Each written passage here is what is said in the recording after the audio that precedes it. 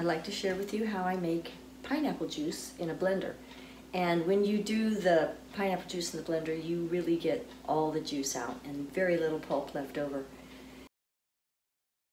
To find the right pineapple, it's good to have one that has just a little bit of yellow to it. And also when you're ready to use it, you can bring it home, and when it's ripe, you'll know because you'll take one of the inner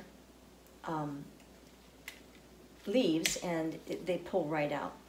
And so that's an indication that it's ready to use.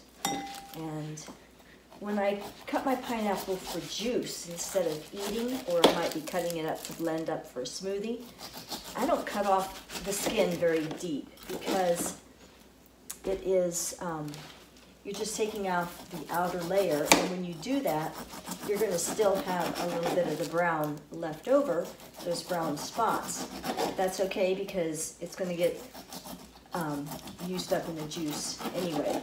But I don't want to use the skins in the juice or blend them up because being shipped overseas, because they're out of the country, they could have been put through a chamber with chemicals and things to kill bugs, and so I just want to make sure that we're not getting any added chemicals in our diet.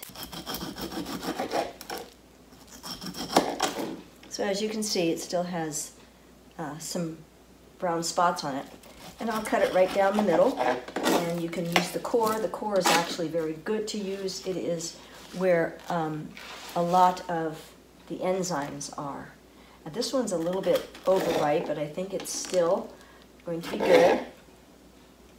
So I'll cut it in big chunks and put it in the blender.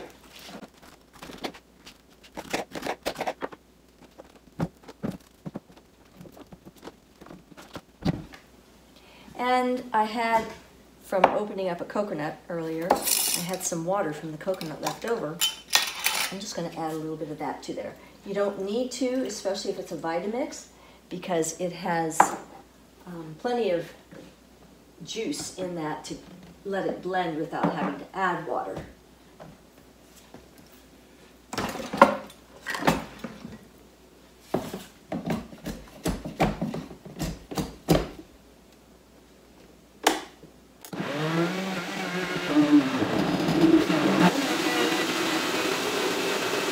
Now I make these strainer bags that we're going to go ahead and strain the juice in, and strain the juice out of, and it is made out of sheer curtain fabric, and it seems to work so well for things like watermelon juice or nut milks.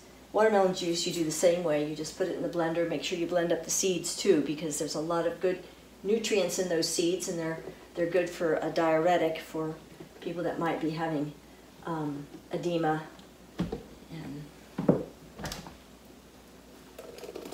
I just pour it all in there. And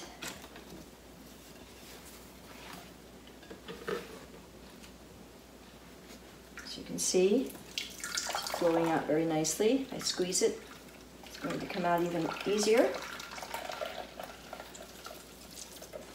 And I like to make my bags big so that I can move it around and kind of open up those pores that had got clogged by squeezing it already, so you have room to maneuver it and move things around so that you have continually you're able to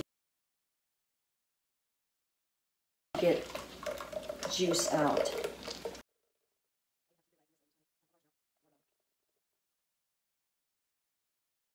When you do it in a regular juicer, like especially a centrifuge, it doesn't seem to juice it very well. There's a lot of moisture in the pulp left over. So this way you are getting so much more out, and there's a lot less waste, and of course you're getting more nutrition.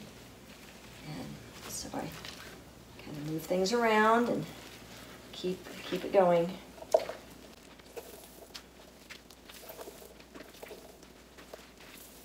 Normally I use my bigger bags because then you have a larger area to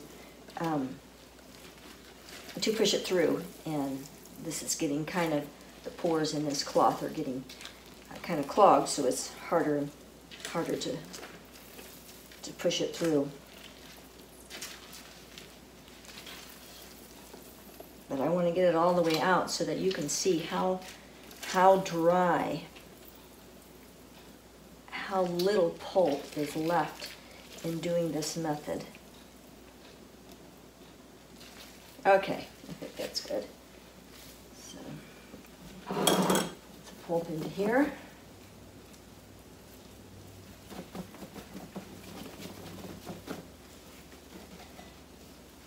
Okay.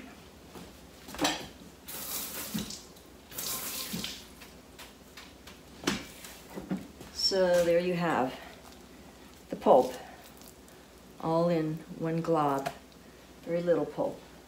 So put it in a quart jar and have it. So this is from one pineapple. So we got, this is a full quart. So there you have that much juice from a pineapple without a juicer.